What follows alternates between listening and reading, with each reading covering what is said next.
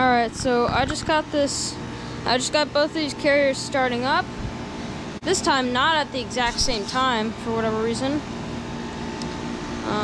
That one started up first, and this one started up after, and then this one started up a few seconds after that. This one started up a few seconds after that one did. So I'm gonna film this one. This is the one that started up first. This has no logo.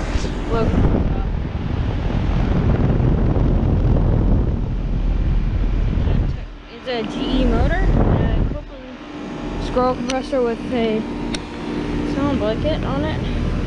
It's a Carrier Comfort Series. 2007. 3-ton.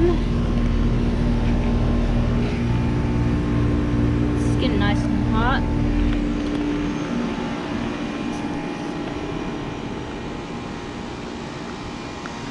And then this one.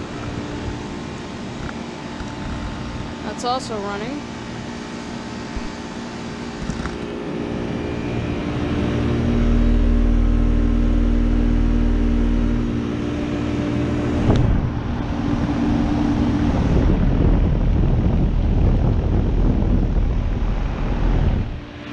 Logo on the top faded away, but there's still some of it left.